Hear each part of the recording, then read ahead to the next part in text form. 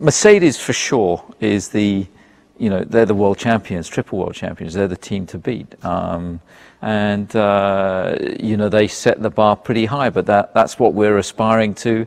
Hopefully, we can be a real challenger team. I think the driver lineup we have is fantastic. We've had great stability in the team, and we're excited about the year ahead. We've probably got absolutely the most exciting driver pairing on the grid. And it's so exciting to see the development and the evolution of Max Verstappen, just as he's growing in experience and confidence and age at the heady age of 19 this year. And Daniel Ricciardo, for me, was the driver of the year last year. He put in some phenomenal performances right at the top of his game. His confidence is high. So I think the dynamics between the two drivers is great. They're going to push each other incredibly hard, which is great from a team perspective, and I couldn't wish for two better, more motivated drivers in our cars. Well, the rules are a bit different for this year. The cars are going to look different. They're more aggressive looking, they're wider, bigger tyres, more downforce, more aerodynamics, and so I think the cars are going to look great. They're going to be 4 or 5 seconds a lap quicker.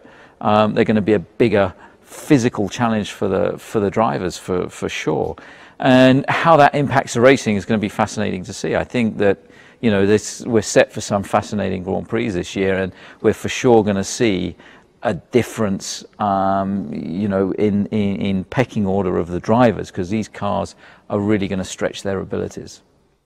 I think RB13 is one of the prettiest cars that we've designed and made, because the geometry of the car under these new regulations, the proportions look right. It looks mean. It looks fast. It's that old adage: if it looks right, it tends to go all right, and this car for sure looks right.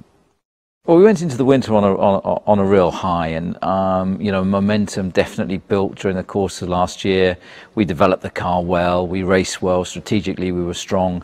It's also a clean sheet of paper, and that for any designer, engineer, is a really exciting challenge. A few years ago, 2009, there was a double diffuser. Is there a gizmo like that we've missed that somebody else has found? Hopefully not, and hopefully we'll be competitive.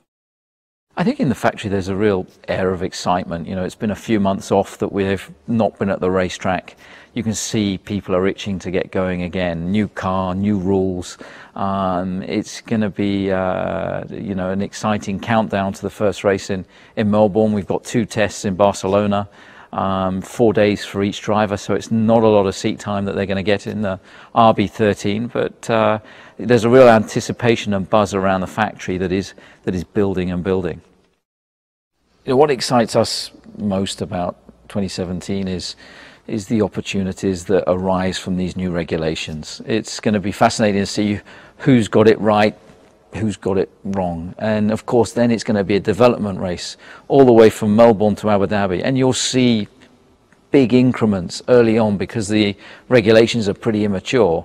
I think that there is going to be low-hanging fruit early on to make sizable steps, and that's going to be fascinating, and that's going to push every department in the whole team to try and outwit, outsmart, outdevelop, outproduce our rivals, and that's going to be a stellar challenge in Formula One this year.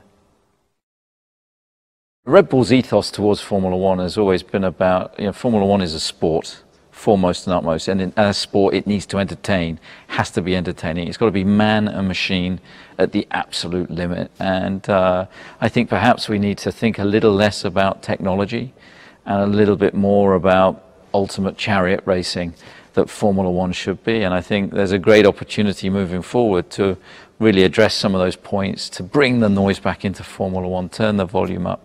The cars are looking great this year. It would be fantastic if they sounded a bit louder as well. Make the drivers the stars and the heroes that they should be. Give more access to those drivers and personalities that exist within Formula One. I think they're the core elements that need to be focused on.